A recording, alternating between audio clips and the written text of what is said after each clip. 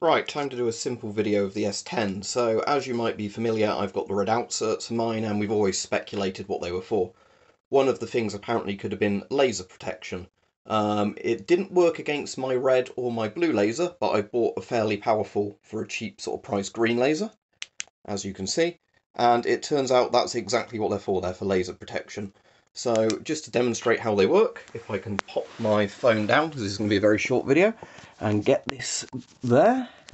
So what you should see now is everything looks red, and then if I get the laser and shine that, notice that the laser simply looks like a weak sort of dot there, whereas if I take that away, you should see that's a lot brighter. So yeah, that's what this is, laser protection.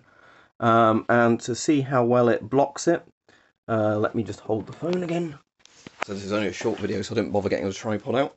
But yeah, as you can see, that pretty much completely stops the laser. So there we go. That's what these S10 outserts do. They are for blocking green wavelength lasers. So yeah, mystery solved. It was a laser designator type protection thing, why Avon made them. But annoyingly, as said, they're only really effective against green lasers. So they're basically middle sort of wavelength, I imagine, because you get red, green, blue. So against green lasers, what's the wavelength for those? Mid 500s, about 532 nanometer. Against green lasers, they work surprisingly well. Against red and blue, not so much, but again, probably offer better protection than no outserts. But yes, these are incredibly good outserts for green wavelength lasers. That's their job.